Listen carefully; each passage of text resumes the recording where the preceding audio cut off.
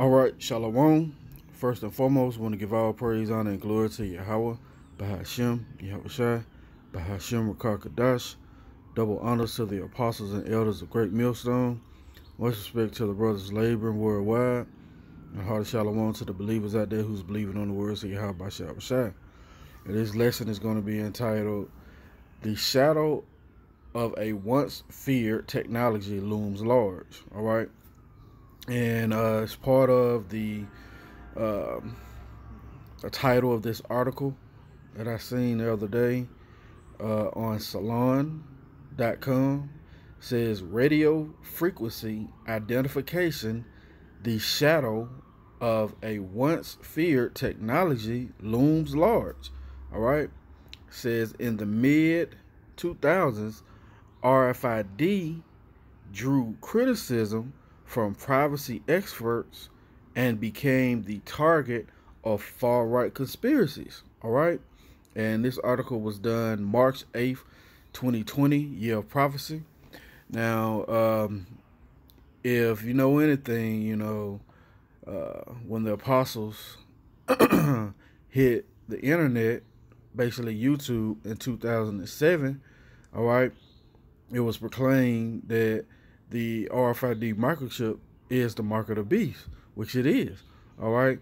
And through the spirit, we're going to go through this article and you're going to see in that year how things were. Matter of fact, let's just get into it. All right. It says, you'd be forgiven if you haven't heard of radio frequency identification.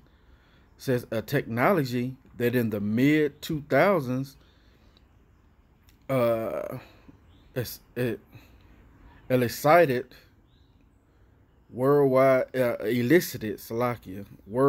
boycotts from consumer and privacy groups, got tied up in a far-right conspiracy about Obamacare, and was even feared to be the sign of Antichrist by some evangelical Christians.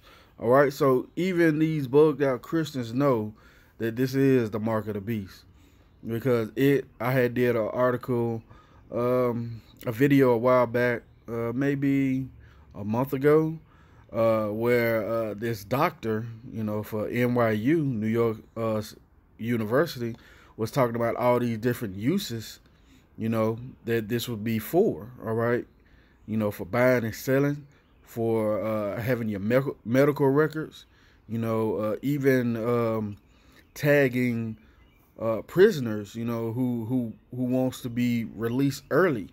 All right, these are things that Esau is going to offer certain people, even from tagging your child in this article. You know what I'm saying? To ensure that the right baby goes with the right parent.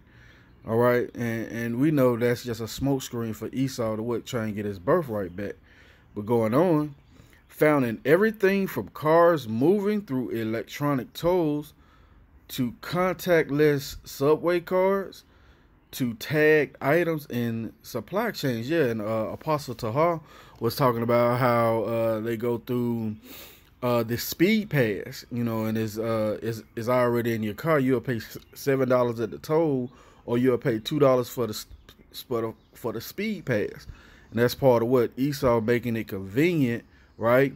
So when the time comes for him to implement this chip, it'll be convenient, all right, for people to try and take it, all right. But Scripture says if you take this, you will be destroyed. But going on, it says RFID refers to a suite of identification technologies used to wirelessly identify people and things. You see that? Domestic pets have RFID tags injected in their bodies so they can be identified. Some humans even inject RFID in their hands to replace access cards or credit cards. Says, in other words, RFID tags are everywhere. All right. Now going down, I read something here. It is right here. It says, one of the ironies in the amount of public attention and tags received in the mid 2000s right? When the apostles and elders got on, YouTube, right? It says seemed to be inversely proportionate to how many RFID tags were actually in use. For example, most prominent protests occurred during the period, and Google searches of RFID peaked around 2007. Why is that? All right, why would those searches peak in 2007? Well, that's when the apostles, starting with Apostles of Hall and elders, got on YouTube, man. Nothing is by coincidence, man. Yahweh Shah controls everything. All right. It says, but at that point, the technology was still in its relative infancy, right? At least in retail and logistics. You see that? It says at least in retail and in logistics, meaning as far as buying and selling, and the thing of tagging people and pets, right? Logistics. It says now we are at the point where RFID has finally begun to achieve some of its predicted potential, but the public attention has all but disappeared outside the occasional story about China mandating RFID card tagging or a company offering voluntary RFID injections. The technology rarely enters the public conversation, right? Why? Because Esau now is trying to lure people to sleep about this technology, all right? It says, but that was not always the case, and looking back at the controversies can be informative for the technology, for the future of the technology. After all, the aspects of RFID people were concerned about in the mid-2000s have not disappeared, right? It says RFID history traces back to the early days of radar, but the technology did not begin to get much attention until 1999, right? That year, the term Internet of Things was coined at the meeting about using RFID to tag individual items. All right. Within a few years, Walmart announced mandates to tag all their items with RFID, and other companies explored similar projects.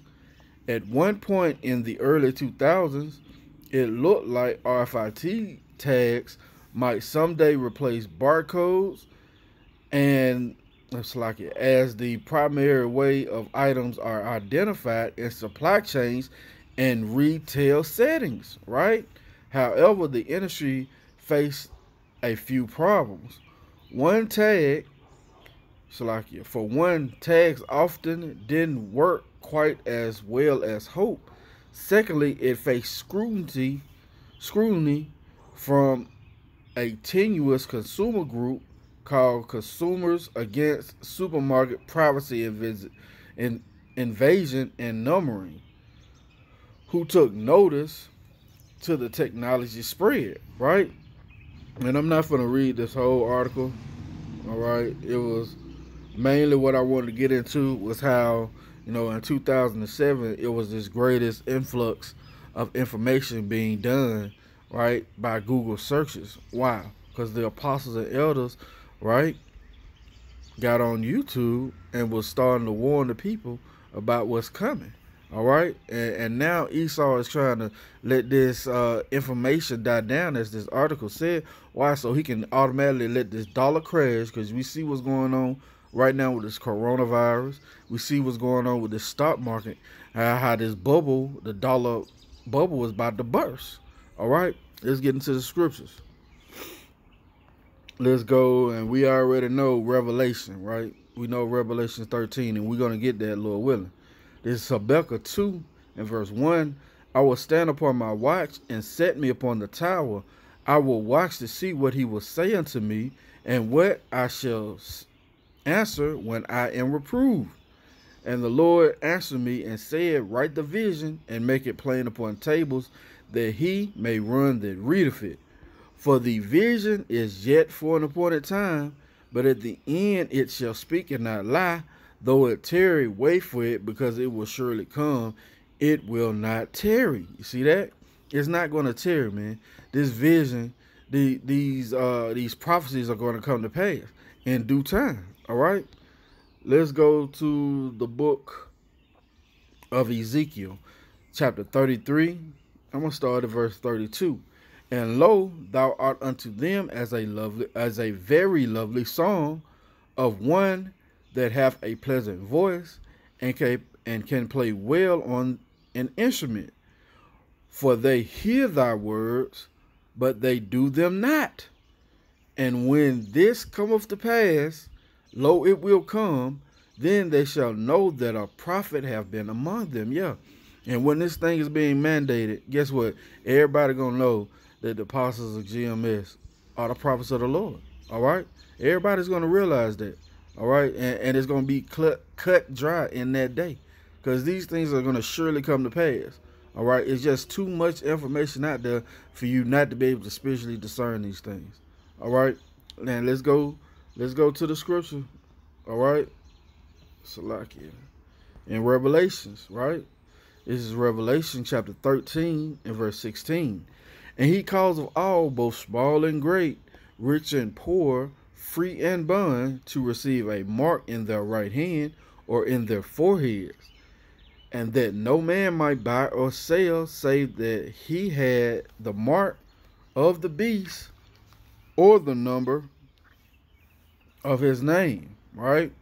So that letting you know right there, man, this mark of the beast, which is charagma, right? Which actually means what? Matter of fact, let's get it, man. We ain't gotta talk about it. Let's get it. Let's go to that word mark, charagma, which means the imprinted mark.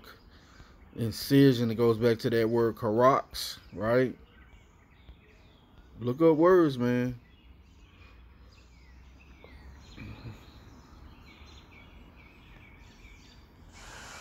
Strong's G 5480, charagma. Charagma. All right, charagma. A stamp, an imprinted mark of the mark stamped on the forehead or the right hand, right, as a badge of the followers of the anti-Hamashiach, and it's meant the anti-Hamashiachs, right? So this letting you know, matter of fact, let's go to Revelations 14, because this is the reward if you take that mark, right? Revelation chapter 14 and verse 9.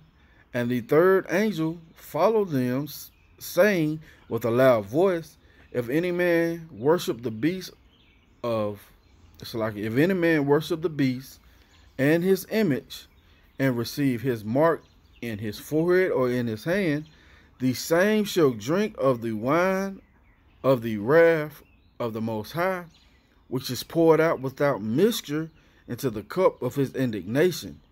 And he shall be tormented with fire and brimstone in the presence of the holy angels and in the presence of the Lamb. See that?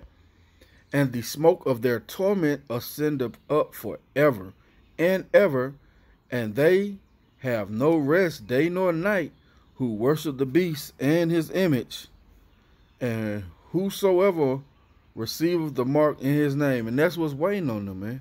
All right, you receive that mark, that's what's waiting on you. All right, you take that RFID microchip, you're going to be tormented with fire. All right, that thermonuclear fire. That's going to be it for the lesson. Lord willing, it's been edifying. I want to give all praise, honor, and glory to Yahweh, Bahashem, Yahweh Shai, Bahashem, Rakar Kadash. Double honors to the apostles and elders of Great Millstone. Much respect to the brothers laboring worldwide, and a hearty shalom and salutations to the believers out there who's believing on the words of Yahweh Shai in truth and sincerity. Lord willing, coming to you with another lesson. Till the next time I say shalom.